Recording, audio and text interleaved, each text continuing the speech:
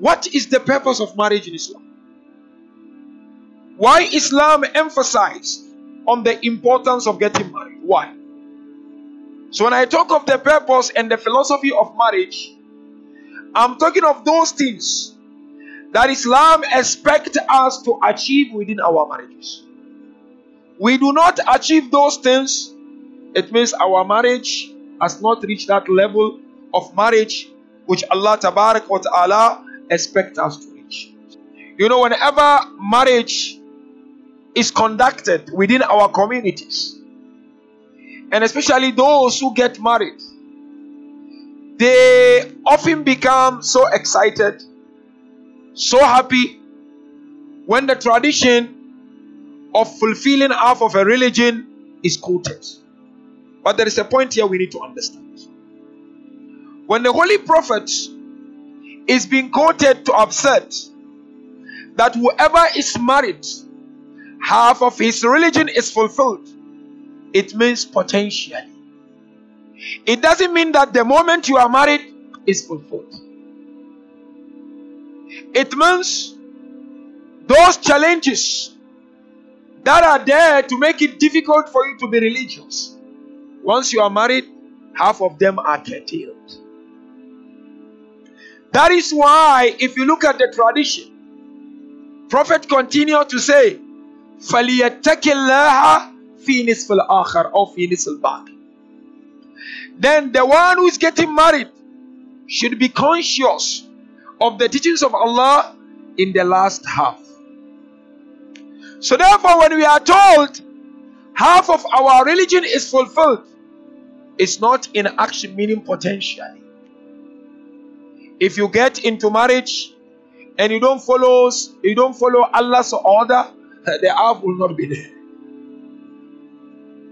Because sometimes you see people before marriage, they are religious. After marriage, they go different way. You want to tell me still half of religion is fulfilled? You find people, they are conscious of their salat. After marriage, they forget. Half of religion is fulfilled. So it's important we understand this riwayah. And we should not get excited too much. Yes, marriage is something positive. Marriage is something that can take you to Allah easily if you know how to go about it. So therefore, kindly pay attention. Let's unpack this topic so that we are able to understand the best practices that we need to put in our marriages. Whether you are married for 100 years or not, it's a lesson that all of us need to learn.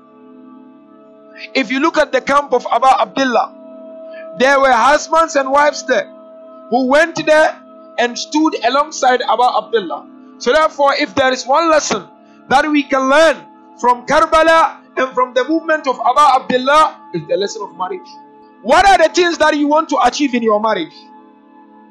You know, there has been a survey which was conducted some years ago by Muslim scholars on what is the criteria to measure the success of a marriage. If you are able to satisfy one another, then you are successful in your marriage. And Islam said no, that's not a yardstick of success. Meaning if your desire is satisfied, according to some, that's the yardstick. Islam said. Then they came to the second one. They said the second one is what? They said there are two things, if they are met in a marriage, that marriage is successful. Said one, you trust the person and you are pleased when you are with the person. Because sometimes you may trust, but you are not happy when you are with the person. Sometimes you are happy, but you are not trusting the person. So they said the second yardstick to measure is that you are happy and at the same time you trust the person. Islam said that is okay, but that's not the yardstick. What's the yardstick to measure the success of marriage within the religion of Islam? The yardstick to measure the success of every marriage within the religion of Islam is for your marriage to become a model for others to inspire to get married for the sake of Allah.